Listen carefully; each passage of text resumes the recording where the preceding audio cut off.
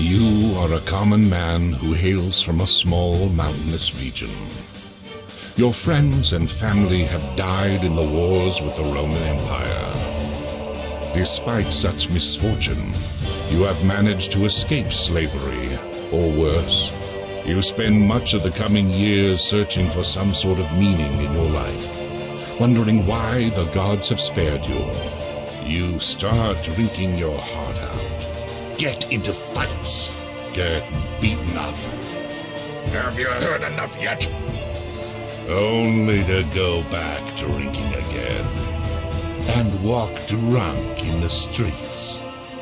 To find company in questionable places. One day, as you walk around in your stupor, you come across some sort of combat for coin. You take a look around and see a man of great strength and physique.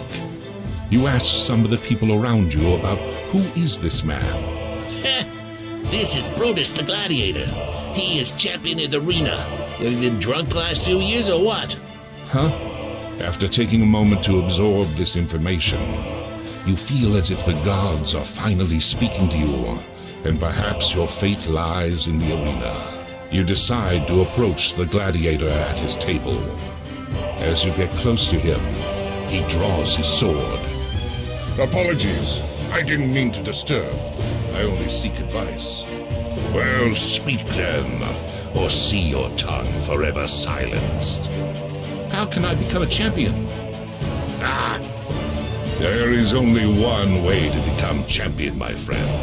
Never lose! The words of the gladiator echo in your mind like a thunderstorm.